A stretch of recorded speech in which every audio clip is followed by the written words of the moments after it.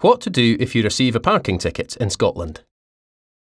Parking tickets are sometimes confusing because they can be different colours. A penalty charge notice is issued by a local authority, and a parking charge notice is issued by a private parking operator. Whichever kind of ticket you get, it is not recommended to ignore a parking ticket, as the charge is likely to increase and further action to recover the charges is also likely.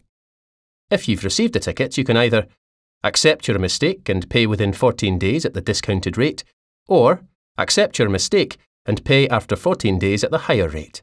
If you believe the ticket was issued in error, most drivers issued with a parking ticket have the right to contest it. The process varies depending where and when it was issued and by whom, and you must follow the process that is outlined in the ticket. To appeal a ticket, you should correspond with the issuer, clearly stating why you believe the ticket was wrongly issued, enclosing copies of any relevant information to support the points you make. These might be things like copies of purchased tickets or photos.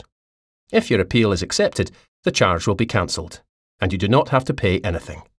If your first appeal is rejected, you can accept the decision and pay the charge.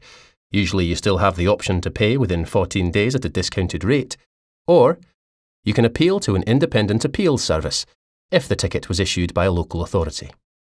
If the original PCN was issued by an approved private parking operator, you should contact Citizens Advice Scotland. They will tell you what you can do next.